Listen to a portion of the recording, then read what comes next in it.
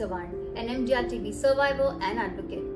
When my doctor involved me in my treatment decisions, I saw that high quality care means tailoring it to individual needs. Now, how we can achieve this? Here's the plan. Number 1. Patient-doctor dialogues. Encourage open conversations. Make it a practice to discuss treatment plans considering individual lifestyles. 2. Patient education programs. Informed patients are empowered patients. Develop programs that educate patients about their condition, treatment options, and potential challenges. 3. Support networks. Create networks where patients can share experiences, tips, and support each other. Peer-to-peer encouragement goes a long way. 4. Policy advocacy.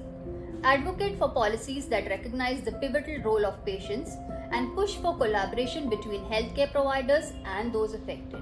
Remember, it's about fostering a culture of collaboration for better treatment outcomes. Let's make patient empowerment a standard and not an exception. Together, we build a healthier, more resilient future.